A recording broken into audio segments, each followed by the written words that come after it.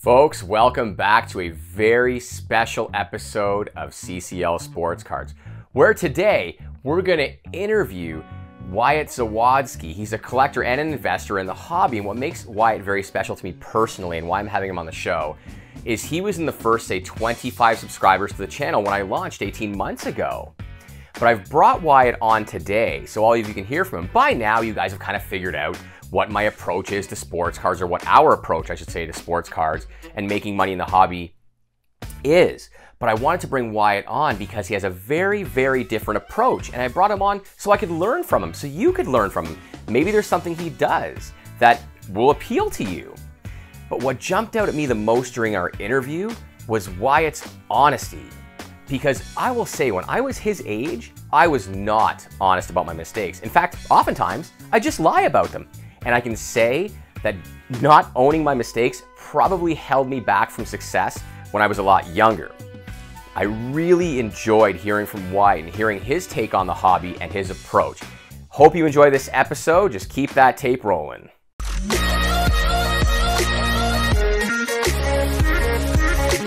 Folks, welcome back to CCL Sports Cards. It is my absolute pleasure to have with me on the show today. I'll call him my friend. I mean, his name is Wyatt Zawadski. He's been a fan of CCL Sports Cards since the early days. I probably had 50 or 60 subscribers really early. And now being close to 800, it's really my pleasure to bring him on the show. He's a collector of sports cards. He's also an investor. He has a bit of a different strategy, which is what I actually want to share with you viewers today, because you guys, by now, you pretty much know what my strategy is at CCL Sports Cards. But I do like to bring a different flavor because I do believe there are many, many different ways to make money in sports cards. And, you know, my style is predominantly baseball. I do a little bit of hockey, but I know that Wyatt's into football. So with that, I'm going to bring Wyatt to the show. Wyatt, how you doing, brother? What's up, guys? It was awesome watching the intro like live. I haven't seen that before, which is it's like you're in it. You know you're on the show when that happens, eh? It's cool. Yeah. That's awesome. Yeah, I mean, the intro pretty much stays consistent, but you know you're on the show when the intro happens. Tell us a little about yourself. Wyatt, how did you, how old are you? I know that you go to school. I know you play football, but how did you get into the hobby specifically? I mean, just to start off, I'm 15 years old and going into my sophomore year, but I feel like everyone gets into the hobby in a pretty uniform way. They usually either play sports or have a connection to sports. So for me, it was when I was playing Little League Baseball, my dad was coaching. And if you made a good play and we were 6 years old, you got a baseball card. And then at the end of the season, he bought a box of baseball cards and everyone got a pack. And holy crap, this is really cool. And then from there, it just started going. I mean, I used to go to Target once every month and buy the $20 blaster box. And I was that was probably my favorite day of the month. And then I started slowly progressing from there. I love that. So you said you were about six? Is that what I caught? You were about 6 years old. Your dad was your Little League coach around there. Yeah. Yeah, 6 or 7, yeah. Yeah, that sounds cool. And so as a reward, or if you played well, you said you would get a card or a pack of cards? Yeah. I mean, say if you made if you're at shortstop and made a good play, you get a pack of cards. That the bar for that wasn't very high, so a lot of people got some cards. If you made the throw to first, if you were 6 years old and you made a throw to first. I mean, that's pretty spectacular when you're 6 years old. So I've never really asked you this before, and I'll just segue a little bit. So, that was opening packs. Do you rip a lot of wax? Because personally, I don't.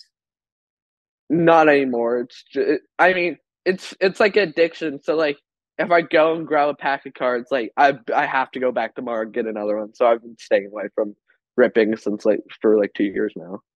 Oh, wow. Personally, obviously, that I don't rip a lot of wax personally. Yeah. I think that for me, and the reason I asked that is because when you were, younger, when I was younger, I loved ripping wax. It was my favorite. Yeah. But not anymore. So I've kind of moved away from that. Yeah, for sure. That's kind of been how I did it too. So. Yeah. And so you said you're 15 now. So have you been in the hobby the entire time? I know that your style has probably evolved over time, and we'll get into that. But you've been in it since you were 6, or? I mean, it's been off and on. There's been sets that 2015 Topps has been great. 2017 Topps Chroma has been great. But outside of that, outside of those 2 years, it's been on and off since then. And then I got back in 2021 when it was super hot. like a lot of us. I mean, I think I got back in 2020, but I mean, it was when I got back in 2020 with the beginning of COVID, things were just crazy. I'm like, oh It my God, was it was different. there's like so much money to be made. I mean, like I felt like I was missing out, and there were some lessons for me that came along with that. Yeah. But so I remember you saying maybe a few months ago when we were chatting, you said you're taking a little bit of a break. So you're saying basically you had some breaks mixed in over time. Yeah. It's yeah, for sure. I mean, it's just when I get busy, I like kind of put it off to the side, but still look around in it. It's pretty amazing because from my perspective, we chat like maybe once a week. I know you were Yeah. at the National. I don't think I'm mistaken there. I feel like you were at the National.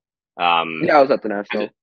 it seems to me like you're still out there buying and selling and trading. Like it's sort of, like you take a break, but to me, it seems like you're still super active. Maybe you're just really effective. That's pretty kind. I wouldn't say I'm super effective, but I feel like if you can get into stuff at a decent price and make connections with people, it really helps out. I mean, at the National, like since I go to like a lot of shows around my area, the most of the deals I did was people that set up that are from my area, which really helped out. Well, I think that especially with me, and I'll relate this to CCL sports cards. I think what you're Yeah, saying is it's far easier to do business with people like, and trust. yeah, Um, 100%. yeah, some of my best deals are those ones. Okay, so why you've been a collector off and an investor, let's say on and off for the last few years. So, what are the top five? This is what the show is. I want it to be about. Obviously, we're going to learn about your investing strategy, but I mean, the hobby Yeah, is about collecting too. So, what are your top five favorite cards you've got right now, and why? I mean, I'll put it out of order since it's like really hard to like place somewhere because we love a lot of things. I mean, Tyler Soderstrom, first Bowman, first Bowman, one of my favorites. I love the gold refractor, and it's like a team color, and it's like really special to me. Even though I got absolutely killed on the deal, I still love the card. It's probably one that will stay with me for a while because I'm a big Tyler Soderstrom fan and A's fan. Sadly, I also like. I got two Jalen Hurts cards at the National. I really like. One's a cracked ice, which is from Contenders, which is like a pretty sought after card, and then I got an NT True of Jalen Hurts. I think it's a BGS 8.5. But those are like two like one of Jalen Hurts' flagship cards. I think I'll have a good year and just love the look of the cards. And then another two cards I'm probably here for the finals to wrap up the final two spots are this Trey Lance Gold Kaboom PSA 10. And like as a Niners fan, it's just special and got it like right on release day. So it's like and it gems. So like there's plenty of things going for it. I should have let it go last year because I would have been so sitting so good on that card, but it was like too emotional to let go. And then my last card is gold gold downtown of Trey Lance in a PSA 9, and I it's feel just like so I've seen special that to one on me. your Instagram. I feel like I've seen the downtown. That's the one with like the bridges, right? Like has like the Yeah, Golden Gate Bridge in the background. That's a beautiful card. Yeah, go on. yeah. I mean the gold color match with the Niners uniform with the Niners helmet's just sick, and also too it's just like for me it's an iconic card. Being like a kid from the San Francisco area, it's just like I don't know, it just resonates with me. I guess. Yeah, I mean, for those who don't know, I know that you're a West Coaster. I know from like the A's and our talks about minor league ball with one of my all-time worst investments ever in Robert Pawson. I mean, worst. I mean, that guy has just been terrible. And we've all got these. Like you Yeah, joke that you got killed on the Tyler Soderstrom Gold. I mean, I'll give you a list of cards yeah, off the top of my head I've gotten killed on. But because we're doing a little bit of learning here for the viewers, if you don't know, Tyler Soderstrom, he just got called up by the A's, and he's 21 years old, like we talked about. But then you talked about Jalen Hurts. So who is Jalen Hurts, and why do you like him? he's the quarterback for the Eagles. I mean, being an Niners fan, I'm a little salty because Jalen Hurts and the Eagles knocked us out last year in the playoffs. Love But that. I really like Jalen Hurts because his prices compared to like guys like Justin Herbert, who's like the top guy of that class. He's like half of Justin Herbert, and Hmm. he has 100% more of the success in the playoffs and just as a team than Justin Herbert. So I don't get why he's half of Justin Herbert. That's basically been my main thesis on him. So Jalen Hurts is the starting QB for the Eagles right now. Yes. And then Trey Lance, you said he plays for the Niners. Is he their starting QB too? I've heard the names, but Yeah. I figure they're the QBs. But because it's a baseball card show, I want to make sure the viewers know who we're talking about. Yeah. Okay.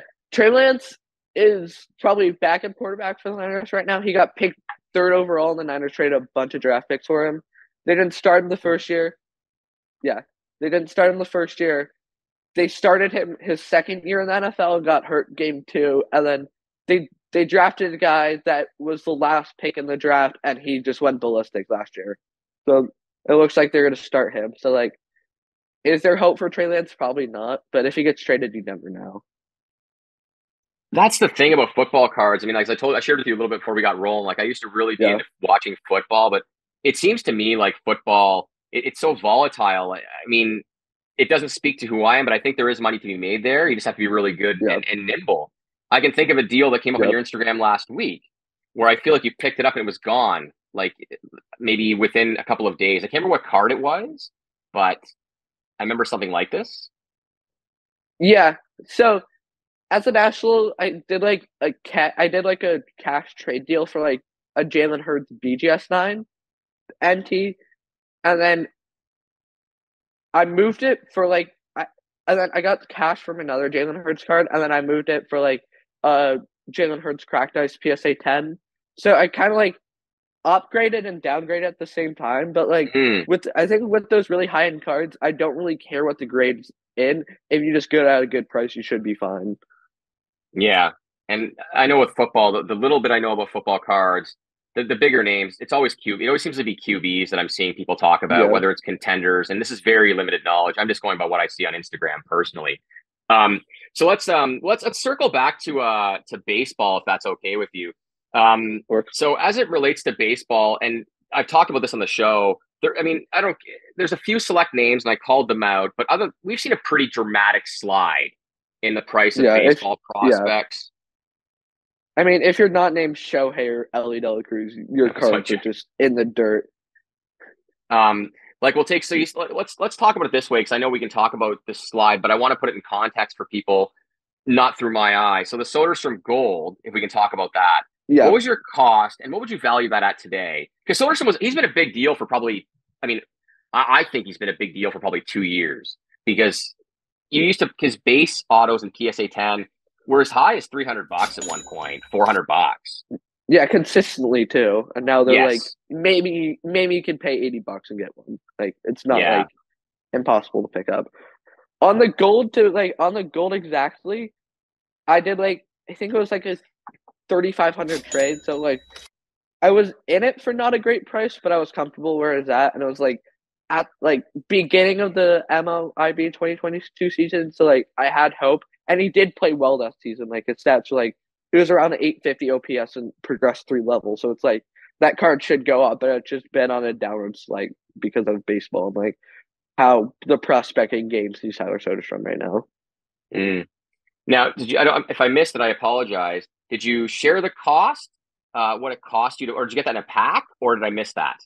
You missed it. It was 3,500 trades. 3,500. And what would you say, like 1,000 today? Is it would be $1,000?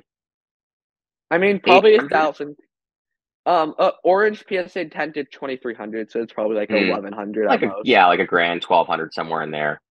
And that's a guy who's actually made it to the show, and he's 21 years old. And I know people don't like this comparison, but if we were talking even 18 months ago, we'd be having a completely different conversation, because that is a quick rise. 21 that's a great age to be in Major League Baseball. Yeah, and the age were super aggressive with him. I think the franchise that he's in right now really doesn't help him, because the age just have no collectability.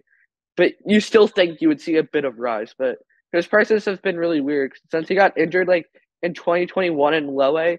That's when he was at his peak, and now he's in the show and he's like probably 1/8 of the value. So it's a little disappointing, but like, if you still believe in the guy, it's probably decent to get on right now. $80 for a PSA 10. I mean, for a guy who's 21, I think he's somebody. I still have some Sodi cards, and I think it's something you can look at in the off season, because he is so young and he has succeeded. And I always say they have to have some success. Like, I'm not a big guy, and we talk about my investing strategy, but I'm not a guy who buys a guy who's never had success, other than Robert Pawson. That was a rookie mistake.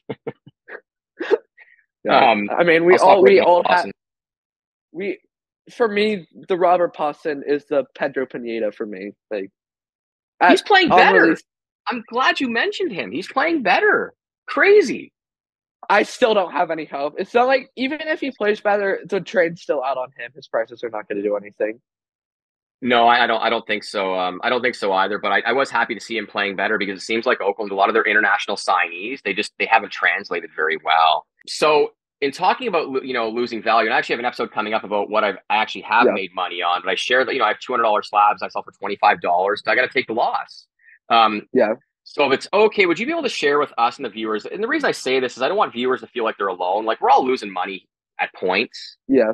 What would you say over the last year is the card you've taken the biggest realized hit on, if that's okay?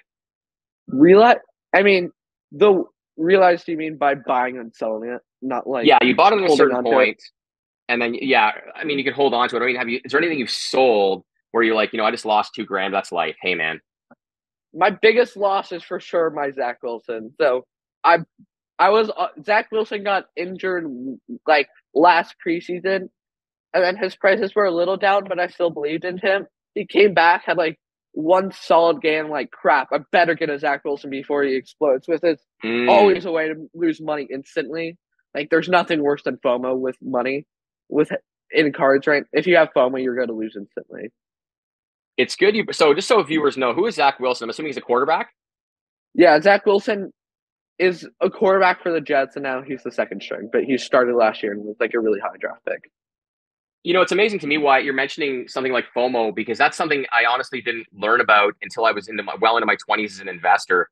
FOMO, I'm glad you share that with viewers too. So explain what FOMO is again, just for people that don't know what FOMO is, because it's emotion. FOMO is emotion.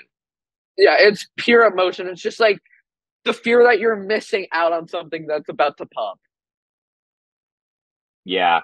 And you're saying this is what cost you the money with Zach Wilson, because you said he had a good game.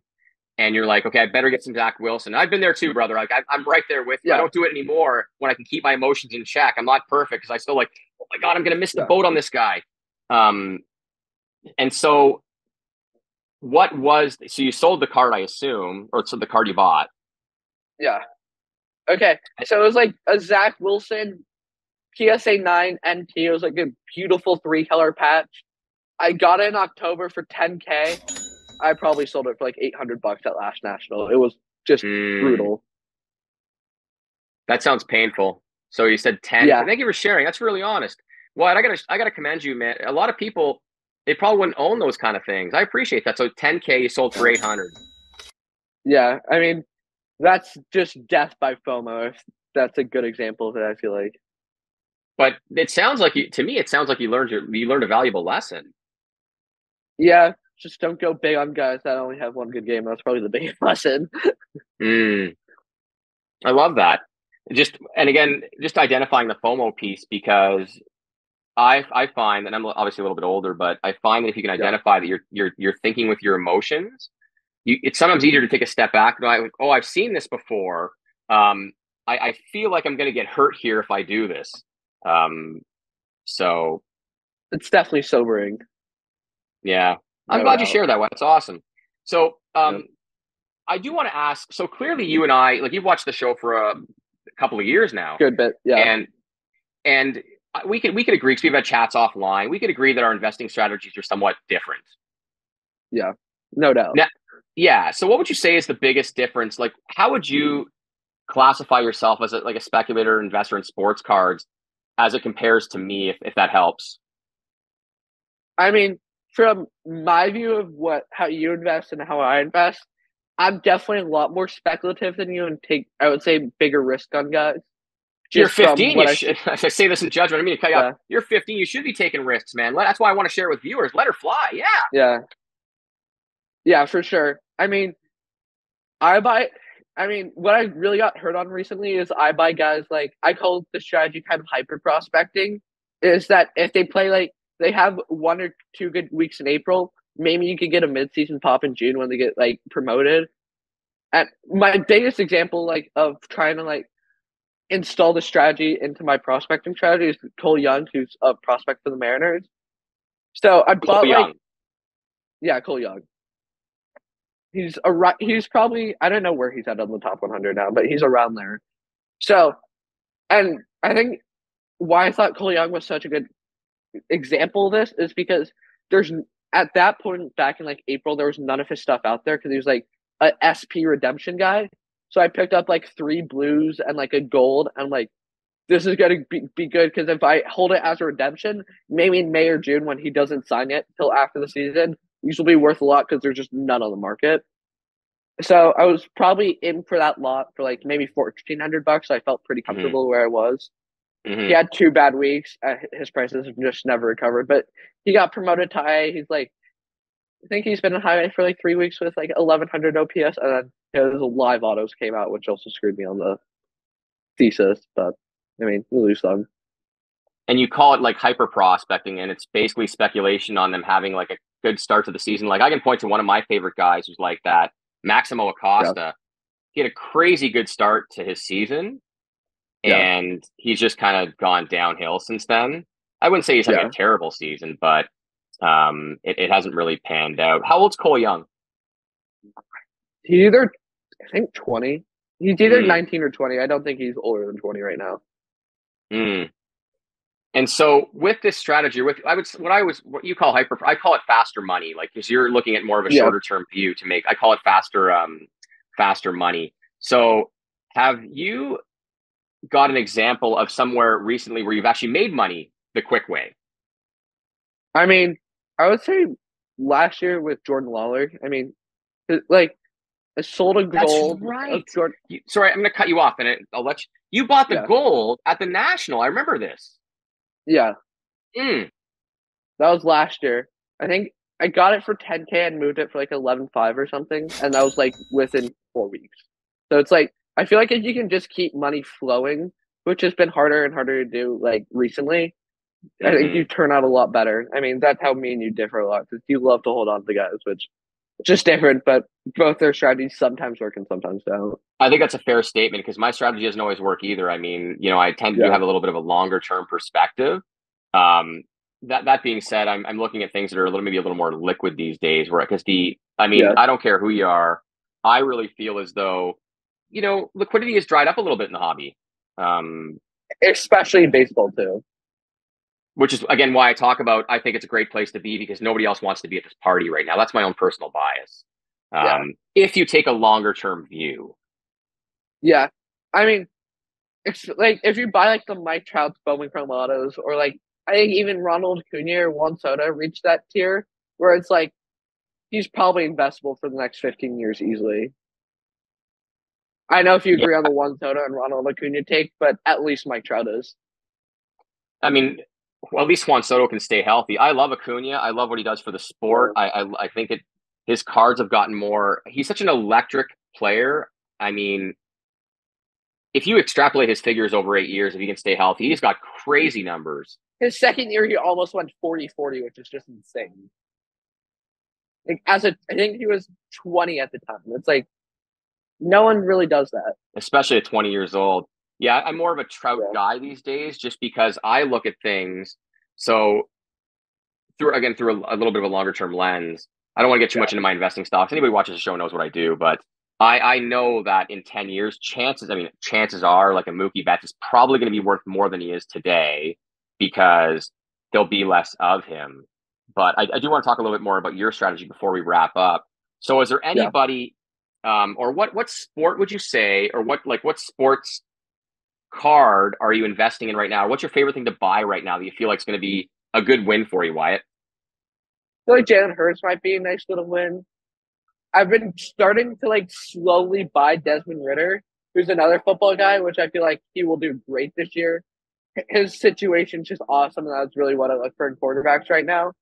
I mean, on the baseball side, I've been a little more quiet just because I really have no clue how this market looks in 3 months. And I think if it does do anything, we'll go down more with just baseball season starting to wrap up a little more.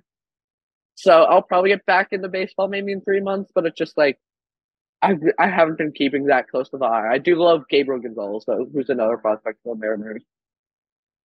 So Gabriel Gonzalez, you said Jalen Hurts, and then it was Desmond Ridder. He's a football player, like a quarterback, you said? Yeah, quarterback for the Atlanta Falcons. For the Falcons, okay. So yeah, that's how old I am. I'm like Matt Ryan is a quarterback for the Falcons. That's how old I am. Yeah. And then you said Gabriel Gonzalez. I feel like I've heard that name before. Is he for the Guardians? No, he's for the Mariners. For the Mariners, okay. Yeah, he has had a nice little rise this year for sure, and like his stats are awesome. But I don't know if it's the best time to get into, but his stats are pretty good, so we'll see. And I watched him live, which also gives like a little sentimental value.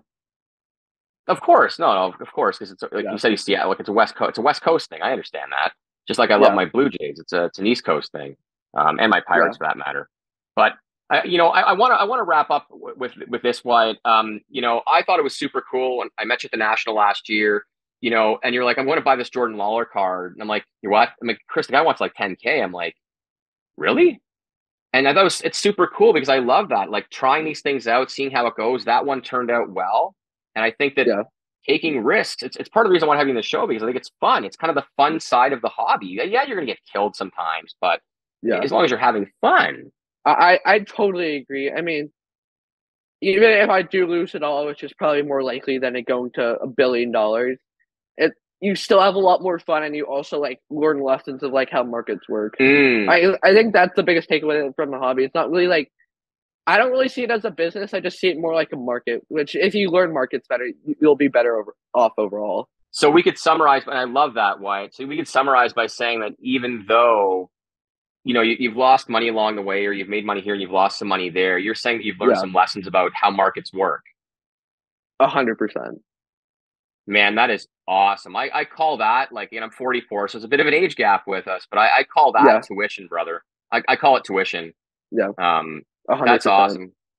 Great share. So I got to ask before we wrap up, are you still a Lawler guy? Because I get a lot of guys like Chris Lawler, and he's playing better. Yeah, without that, like, just horrible May, you would be like a 950 OPS or something, which is just insane. I mean, I think I talked to you about social media of like picking up a Lawler Gold again, which I would still be I would still be up to do so. I moved the Lawler like a week ago or two just to free up some cash. But like if the right deal comes along, I'd definitely pick up a Lawler again because I still believe in him. And it's like he might be in the show in 24, and the odds of him doing something are pretty likely. Yeah, I've been on record as saying I like Lawler, and it's somebody who I'll watch into the wintertime to see if I get great values, especially up here in Canada, if people start to sell him because he's having a good season. But when you look at his numbers, like they're not crazy great, but that's because they don't jump off the page. He had a horrible start to his season. So, and I've called that looking under the hood. Like, let's really see what his season looks like. So anything else? So I'm going to end this way. And this is for viewers maybe to pick up even more. I'm sure they're going to learn lots from hearing what you have to say. But if there's one thing that you could do over, say, in the last 2 years with regards to the hobby, what's one thing that you would do over, or like is there one thing? I mean, at the start when I got back into 2021, I would say not buying like Fernando Tatis first Bowman base card. That's probably the biggest thing because like I still got decent value for it, but it's just like when you have a little more experience, you're like, that's just never gonna work out ever. Especially especially in 2022 where it was just like the death of base cards, where it's like you can't get into that stuff. I was so much better getting into J-Rod at the time, which I did a little bit, and got some like nice autos of him and got a good profit on him. But I should never got into like those base cards of like stars like Juan Soto or something. Those are probably just like get rid of them for me. Well, I think I love that, brother, because I raised my hand. I mean, I bought Tatis base, Juan Soto base, Franco base, and it was just, I think that you and I had this conversation, 2 years ago. You probably could have saved me a lot of money, so hopefully people find some value in that. That's really honest, brother. I appreciate that. Wyatt, thank you so much for coming on the show, folks. This is Wyatt Zawadski. You can follow him on Instagram. He is, clearly a little bit more into football, but I know him as a baseball guy. I know him as the guy who I saw at the National last year who liked Lawler, bought a Lawler Gold for 10K, which I thought was, again, super cool. Having fun in the hobby. Wyatt, thank you so much for coming on the show, sharing some of your experiences. And brother, I appreciate you, man. Thank you so much.